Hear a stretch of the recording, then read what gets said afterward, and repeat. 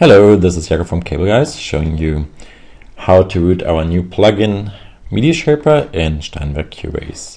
I've prepared a little melody playing one note in the synthesizer. There we go, quite a simple melody. So we need one audio track,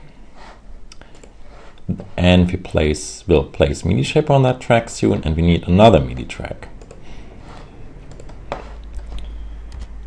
So here's our mixer, and in there we say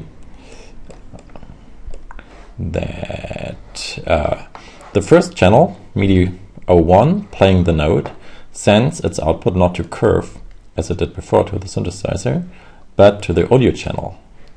Okay, let's set up MidiShaper first here.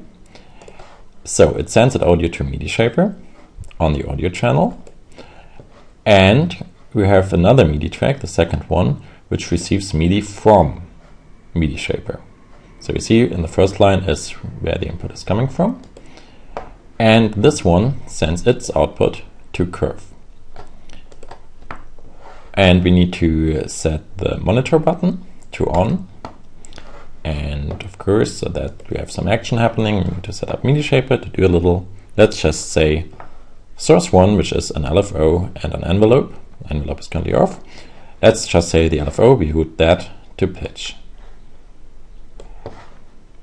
And let's see if it works.